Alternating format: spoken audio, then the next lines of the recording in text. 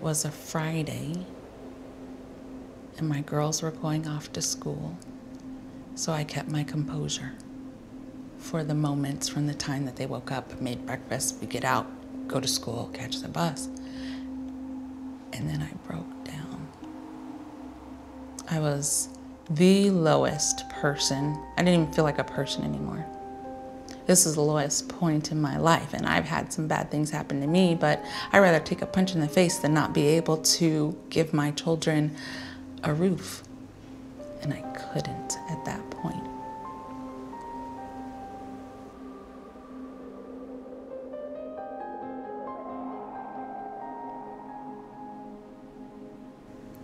When my girls came home from school that day,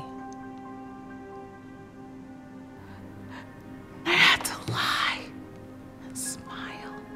I hid my fear to keep my children safe in their own minds. Father God, I just thank you for this group with the heart to serve you and to serve these neighbors, and I just pray that you keep us safe in the heat and the tools, and that we just have a great day working together and building relationships. In your name, amen. The problem I see in this world, and particularly in this country, in the United States, one of the greatest countries in the world, that there are people that don't have a simple, decent place to live. They don't have a stable environment to raise their children. They don't have a safe place that they can go to at the end of the day. And some people are homeless, they're on the streets.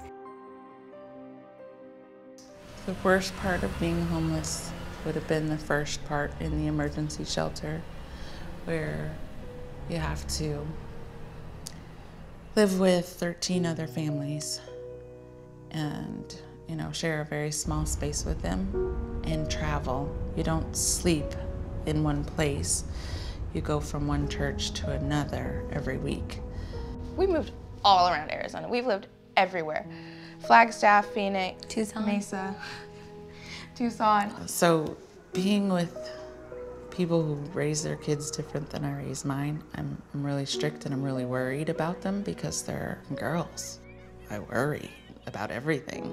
From that moment that I knew that it actually really in my heart, I knew there was no out. I knew that I was going to find more work. Not a better job, just more work in addition to what I had, and we were never going to be homeless again. I had a 5-year plan. I had a 5-year plan that I was gonna get my children their own home. And that home provides hope for these families. It provides hope for parents, for their children to grow and prosper and to become educated and to make a difference in their lives and in their community. Habitat for Humanity's role is to change that, one family at a time, to provide a simple, decent, affordable place for them to call home. Our participants, when they come in to apply, they have to have 3 basic requirements. They have to have the ability to pay, the willingness to partner, which is the sweat equity component of our program. And then the last requirement is the need for our program. They have to demonstrate that they have a need. Back at the time when she was figuring out things, she had 3 jobs back then that she worked. 2 full-time jobs and 1 part-time job within this 2-year span of homelessness, because I was determined that they were going to have their castle. We have different programs that we can offer them. We have new construction, which a family takes about 25 weeks to build, requires 400 minimum sweat equity hours. Then we have the renovation option, and a lot of people like the renovation option because you work less hours, a minimum of 200 hours. The quality of the home is the same, whether it's a new construct or a renovation. Then Habitat does offer 2 additional programs. One is called a reconstruct, or we have a repair program that allows us to make those repairs at an affordable cost. I was attending a class. It was an introduction to Habitat for Humanity. So the class was wrapping up and she started to clean up, and I came up front to, you know, help her. You know, I just wanted to help her put her stuff together. And I said, wow, this sounds like a great program. It's too bad you can't have filed bankruptcy within the last 2 years. I just filed bankruptcy 3 months ago. So when I first met Suri, there were a lot of things that she mentioned to me that I saw within myself and where I had been and where I wanted to be. And she was very motivated. We talked a little bit about why she had to file bankruptcy. And because, again, with our program, we are outside of the box. We're not your traditional yes or no. I encouraged her to apply. I told her to write a letter explaining why she filed bankruptcy.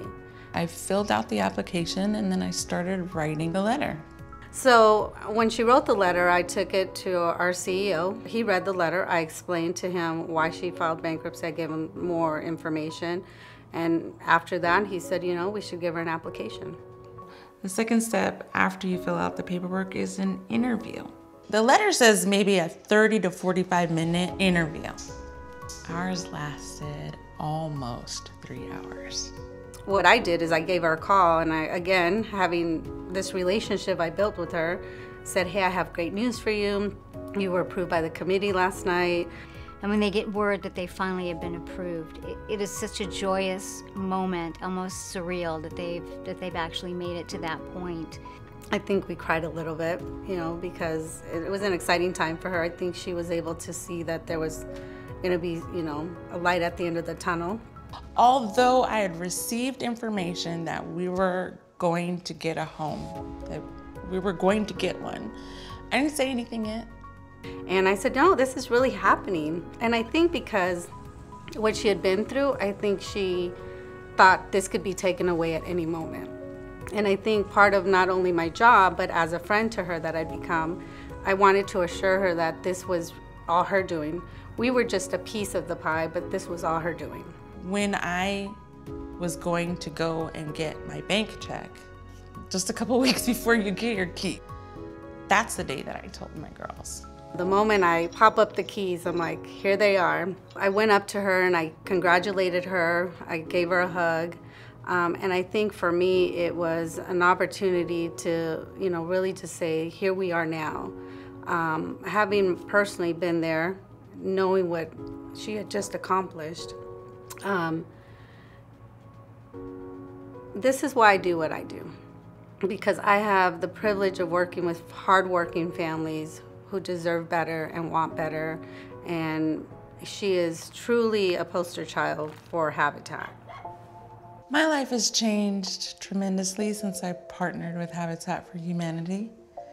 I've gone from a overly worried, quiet, scared person to an extremely happy because of the blessings.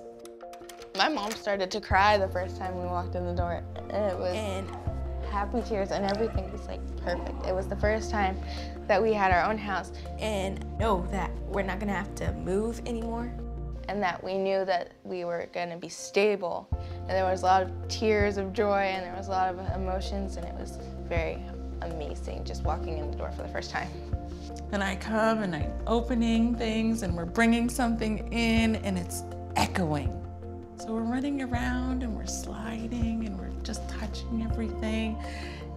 And we're saying, exclaiming. We're not just saying it, we're exclaiming, this is ours. This is ours. When we got here and we found this safe neighborhood, and it was really nice. Because in our old neighborhoods, we couldn't go out after the streetlights turned on because it was pretty bad neighborhoods. But here, we could stay out for a long time and play with our neighbors and everything. I breathed that day and I felt relief. Relief that I can't even explain. Habitat for Humanity to me is a family strengthener to give you the foundation that you need for security. And I am thankful and appreciative that there are people out there that care about people who aren't in the best financial situations and can't afford houses, that help them to get houses and live in a stable community with a good place to live and for children to grow up. Thank you, God, for the food we have today and the roof over our head and the family here with me now and for the family that's not here. I'm so grateful for all of you guys and I love you guys. Amen. Good gravy, good grits, let's eat.